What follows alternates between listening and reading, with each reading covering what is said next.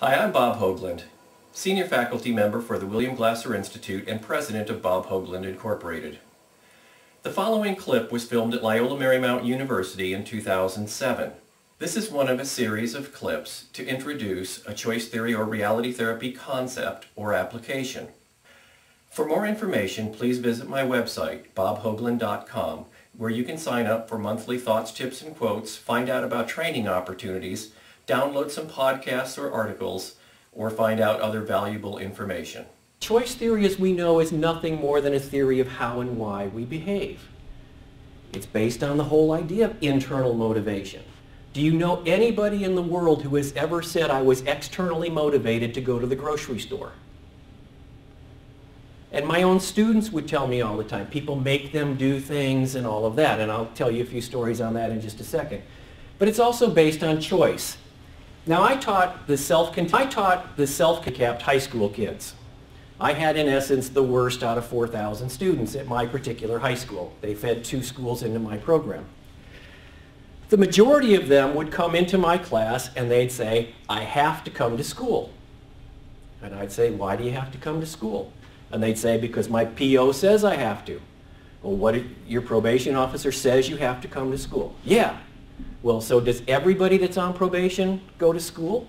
Well, no. So, well then, aren't you voting with your feet that my class is better than the risk of jail?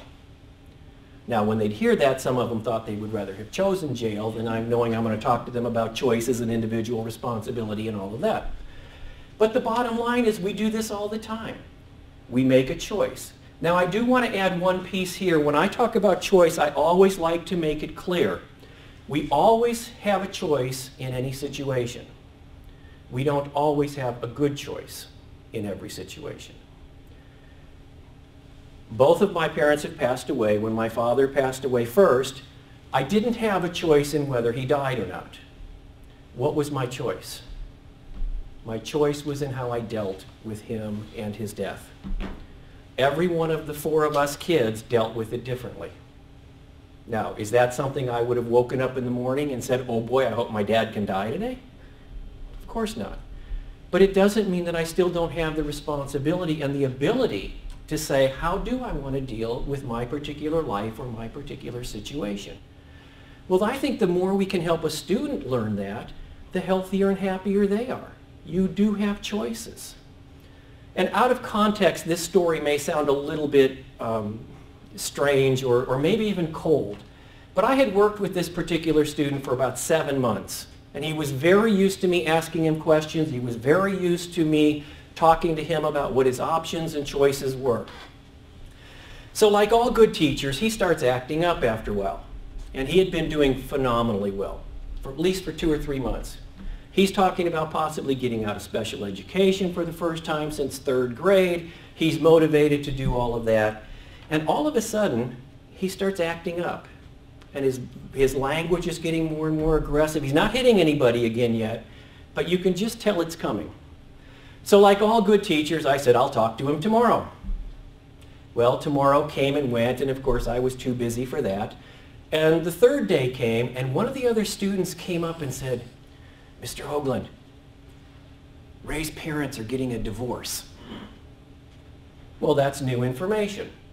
And it was amazing with that new information how I became more responsible because I found time to talk to him. So I said, Ray, what's going on? And he said, well, yeah, my parents are getting a divorce and all that kind of thing. And I said this to him, and again, we had a school counselor, and he did go talk to the school counselor. I'm not trying to minimize the grief of a breakup or anything like that. But I said, Ray, is it a done deal that your parents are going to get a divorce? And he said, yes. And I said, well, let's put it this way. Do you still want to have a good relationship with your mom? Well, yeah, of course. Do you still want to have a good relationship with your dad? Well, yeah, of course. So can you tell me how screwing up everything in school is helping you get along better with them? How is it going to help your relationship? And he just kind of sat there and says, oh, it's not. Now, I'm not going to just leave him there. And I said, but Ray, where do you have the most control? Over what happens at home or what happens here at school? Oh, here at school.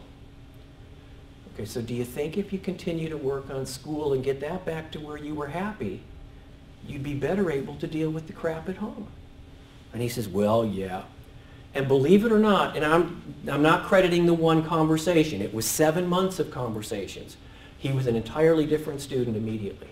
He did go talk to the school counselor a couple of times, but it's helping people understand he's not going to get exactly what he wants.